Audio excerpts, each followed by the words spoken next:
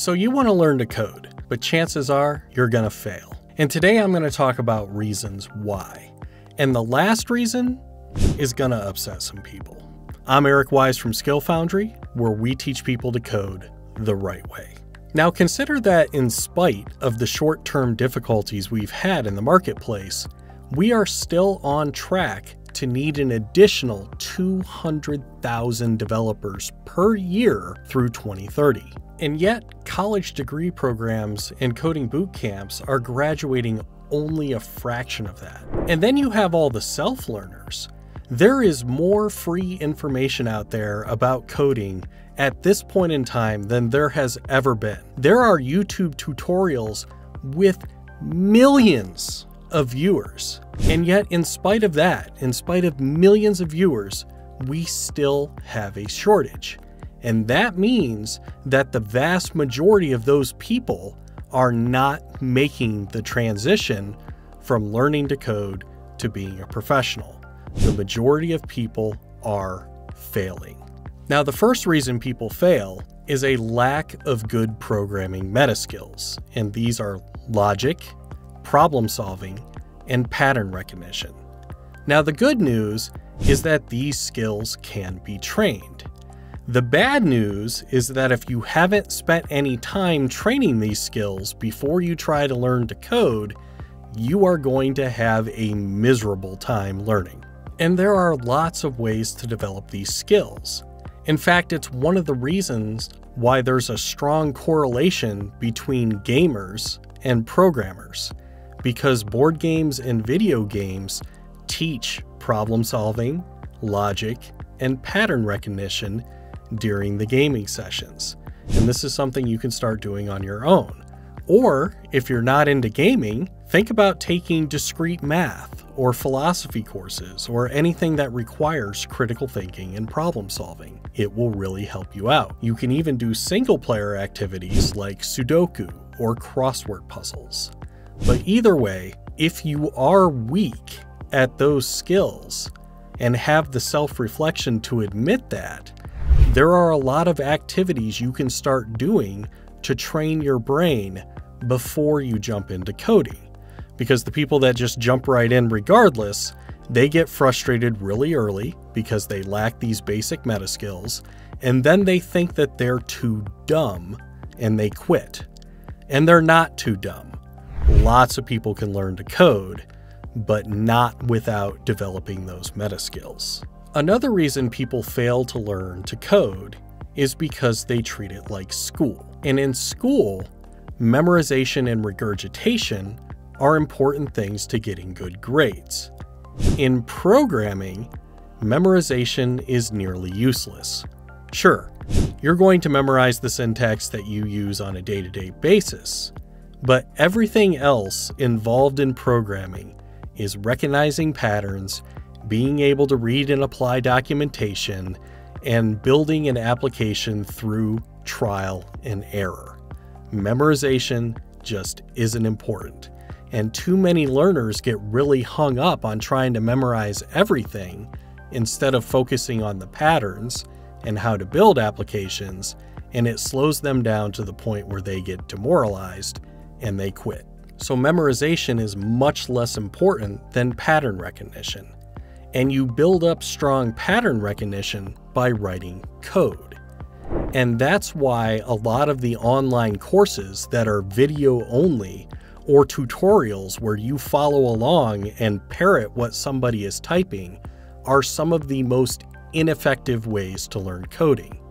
Sure, show and tell is a great way to get started with a topic, but if you don't step back and practice on your own against problems that aren't guided, you are not going to build the pattern recognition that is needed to solve increasingly complex problems.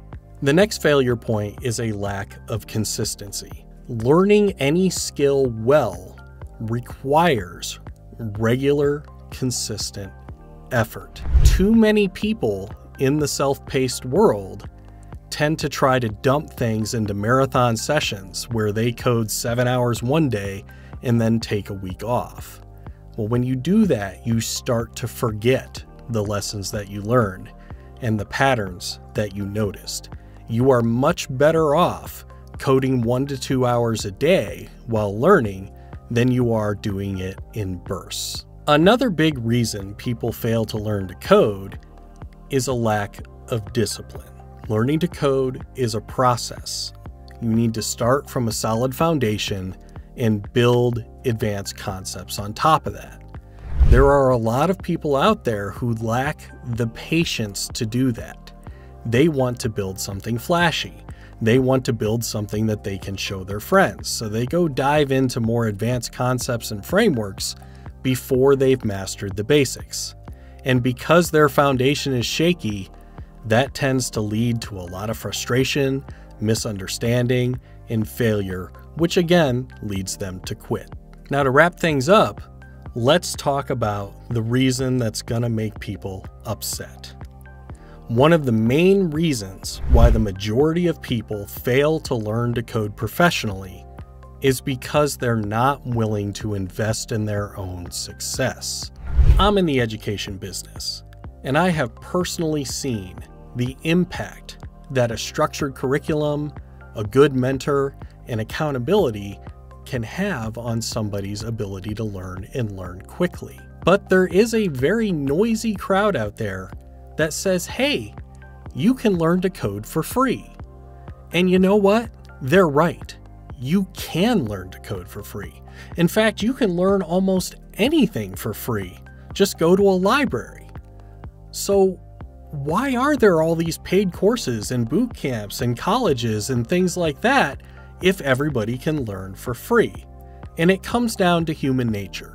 Now, to help make my point, let's talk about physical fitness, because you can get in great shape for free. All you have to do is have the discipline to do cardio and strength training, and you don't even need equipment to do that. So why do gyms and personal trainers exist? Why are they so popular? Why is it a growing segment of the economy? The answer is that the majority of people need accountability, encouragement, and mentorship to be successful. And you typically get none of these things from free resources. Now, this plays out in the massively online open courseware space like edX and Coursera. They have free courses. Some of those courses are really good, but they average about a 4% completion rate. And why is that? It's because human nature, even on a short scale, it is very difficult to stay consistent and motivated when you're alone by yourself on an island. Plus, people tend to value what they pay for. So when something is free, it's very easy to justify walking away or taking an extended break or otherwise sabotaging your goal. And if you do some digging, you will find that most self-paced learners take anywhere from 1.5 to 3 years to go from zero to employed. And that represents effort of around 1,000 to 3,000 hours. It can vary pretty widely because the free path means you're stitching things together yourself. And you can go down rabbit holes and you can get distracted and you can take breaks because you get burned out. And all of that just adds up over time, making it a free but very slow process. Now, alternatively, what colleges, apprenticeships, coding boot camps, and online courseware have shown us is that with the right guidance and mentorship, people can complete this journey in around 6 to 12 months and around 900 hours of effort, which is a significant difference. And this is where my experience as a business owner and an entrepreneur comes into play. Because one thing I've learned about people in general is that they're really bad at assessing risk and assessing opportunity cost. So for opportunity cost, let's do some napkin math. The average starting salary for a software developer in the United States, entry level, is between $75,000 and $96,000 per year. So at the low end, $75,000, that represents an opportunity cost of $6,250 per month that you're not employed. So when you go that free path instead of the paid path, all of a sudden that 6 months of time is worth $40,000 in lost opportunity cost from working in the field earlier. And if it takes you longer on the 3-year side, that opportunity cost is 6 figures. And then you have to factor in that these free courses and these free paths like these MOOCs, they have that 4% completion rate.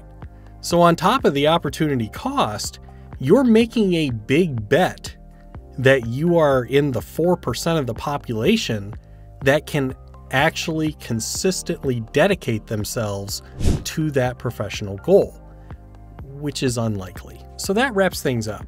And I want to say that this was a very difficult video for me to make because as an entrepreneur, I'm an optimist. It's very difficult for me to tell people that they're going to fail. But if you look at the data out there and you look at all the traps and misinformation that's there, it's not really surprising that the majority of people who try coding don't succeed. So if you're serious about this journey, I implore you to find a pathway that has structure, accountability, and mentorship. If it has those things, your odds of success are going to go way up and your coding journey will be happy.